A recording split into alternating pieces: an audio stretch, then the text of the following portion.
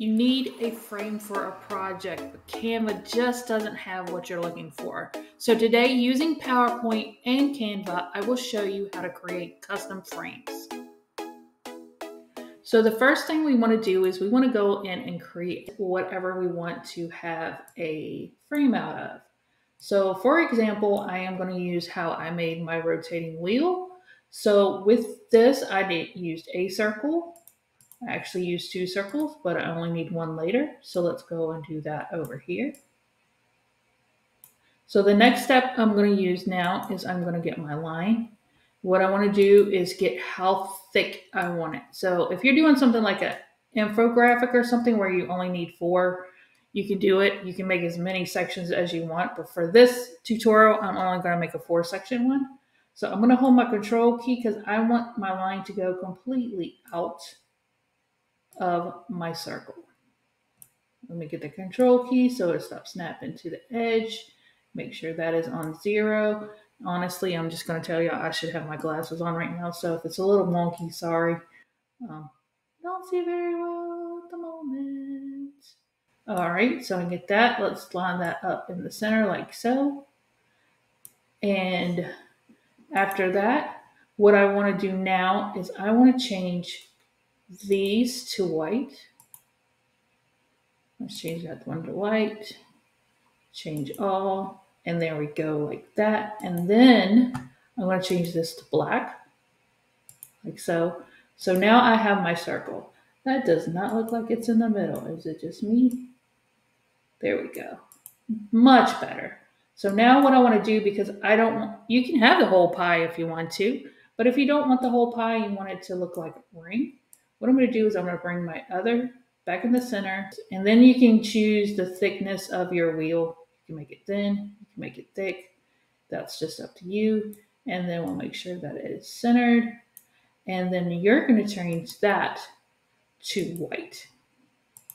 So now that I got kind of what I want to do, I think it just needs a couple little bumps. Bump, bump, bump, bump, bump. Much better. So now that I got what I want, what I'm going to do is, if you're a free user, you have to do one extra step. If you are a pro user, when you go to download this, you should be able to already download it as a SVG. I'm not a pro user, I'm a free user. So what I have to do is download it as a PNG. So I'm going to download it as a PNG. And while it's downloading, I'm going to come over to this website called converto.co.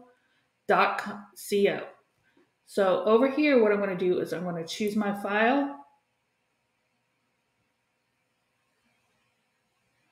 I'm going to go to, is this what I just did? Open this up. I'm going to convert it to SVG. Then I'm going to push convert. Now, while it is converting, what you can do is start setting up your PowerPoint. So you want to go into PowerPoint, get you a blank presentation. Come on, Mr. PowerPoint, let's go, let's go. And then what we want to do, we just want to delete these little thingies here and get rid of these. And let's check and see where our converto is. It's down converting. So now let's download that. So now I can go back into PowerPoint, and I will make this bigger. I'm going to go to Insert. I'm going to go to Pictures. This device, it should pull up. And if you use Converto, let's go to my downloads. You'll see that this is the sign for your SVG. It'll say Microsoft Edge HTML document, but it's your SVG. So we're going to insert that into our project. So now that it's inserted into our project, we're going to go over to Convert to Shape. Once it is converted over to a shape, you're going to go into Shape Fill. You're going to go to Picture. I usually just pull something out of stock images. While this is populating something, and I'll just pick anything random, it really doesn't matter. Let's go with that one. And we're going to insert that. And then once it is inserted,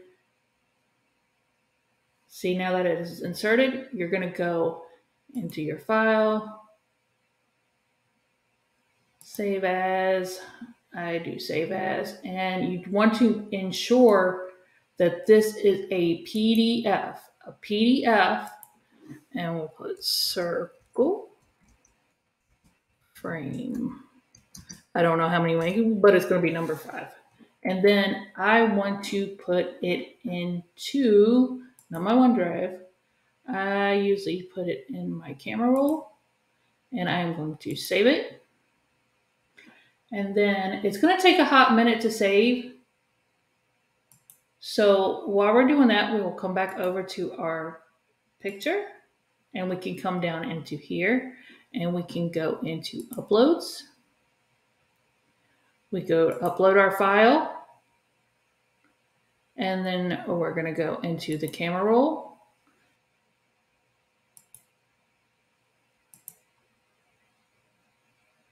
When it starts to upload, it will upload into your projects. So we'll go over to our projects. We'll open this up, and then you can come in here and size it. And then you can just come over to photos, and now you can just start drop it in, and you can move this. You can move the sections. You can do all kinds of stuff. We'll just put random pictures in here, and there you go. And that is a custom frame. Now, if you want to make something from an element, so let's see, I did this dog. So the problem with this one is it has color to it and you need it black and white. So the tip to do that is to go into edit image, go into dual tone. Is go down, and I usually use maybe classic. Sometimes I'll use mono. Let's try mono and see what that does. Okay, and we'll put apply. And then once it applies, you'll see your slider come up here. Yes, I still use the old editor. And then I'm going to take the brightness down to 0, the contrast all the way up, and now you have a black image element now that you can do that, and you can go and use that process to make a frame that way if you want to use an element. The other thing you want to note too, so say you want to make like the one I have where the bubbles are, or a bunch of shapes. So if you take a bunch of shapes and just randomly put them all over the place,